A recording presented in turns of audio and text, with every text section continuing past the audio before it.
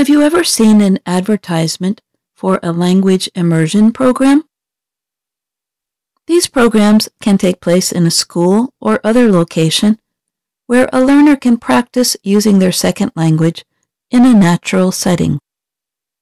The language immersion situation forces the learner to use the new language throughout the day. They must try to communicate their ideas and understand native speakers. Speaking and hearing others use the language at meals, while shopping, or taking part in other activities gives language learners valuable and enjoyable practice. The use of new technologies can help you create your own immersion experiences.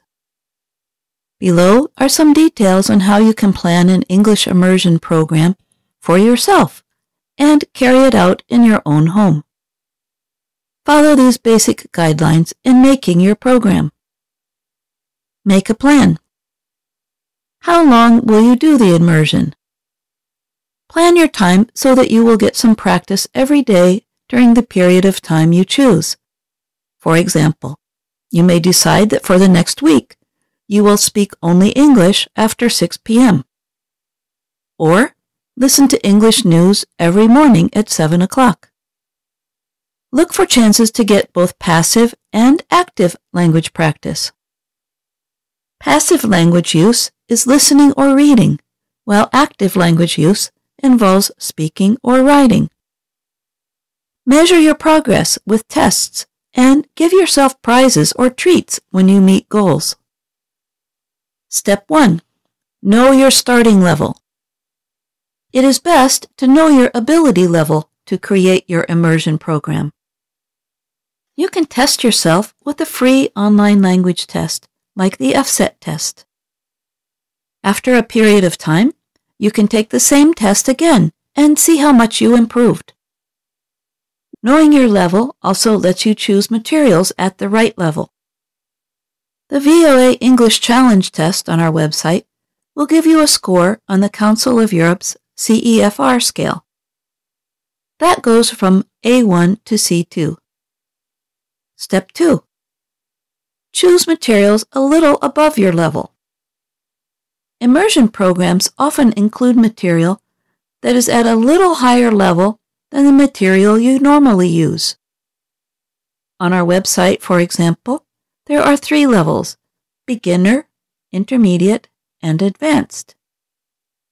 If you have been reading at the intermediate level for some time, try choosing readings from our advanced level, such as American stories. Here are some ideas on how to find materials to help you practice the 4 language skills in English. Here are some ideas for reading and vocabulary. Change your social media language to English. Follow English speakers and make comments in English. Subscribe to daily news updates in English, like our newsletter, or a national news service in your country, or an English-speaking country you want to learn more about.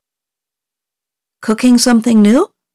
Find a recipe in English to follow. Or watch a cooking video online in English. Read children's stories in English to your own or a friend's child. Put small signs around your house with the name of common objects in English. After you learn the words, you can act like a broadcaster who is telling about your movements through your house. She is walking through the living room now. Now she is in the kitchen. She is picking up a cup. Here are some ideas for listening materials. Listen to our daily podcast. You can read the stories after you listen on our homepage. Use TuneIn or other podcast services to subscribe to English podcasts. Listen to English-speaking artists performing your favorite style of music. Often these are available with subtitles on YouTube. Sing along if you like hearing yourself sing. Watch English movies and television programs on a streaming service. Turn off the subtitles to make it harder. Later, go back and watch again with the subtitles turned on if you need them.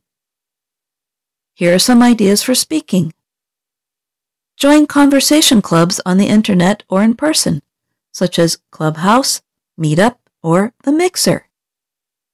Learn more in our article, 5 Tips for Great Language Exchanges. Talk with yourself in English. This may feel strange at first. However, the more you do it, the more you will begin to think in English, which is a big step toward becoming fluent. If you have a pet animal, speak to it in English. Join a speech-making group or class, such as Toastmasters.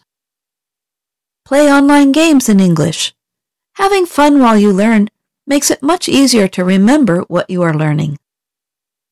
One game service, especially for language learners, is Influent. Here are some ideas for writing. Write your to-do list or marketing list in English. Keep a diary or daily journal in English. Writing about your own experiences will help you learn words important to your life. Write comments in blogs and on social media in English. You can also write comments on our stories, of course. Step 3. Change up your practice. On some days, put more of your effort toward reading and writing.